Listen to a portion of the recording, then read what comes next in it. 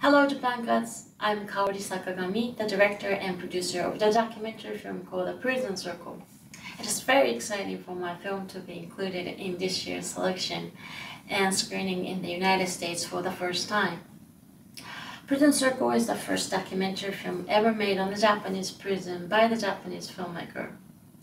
Our prison system has been known for its repressive and secretive nature, so I had to come a long way to make this film, including spending 6 years just to get permission to film inside.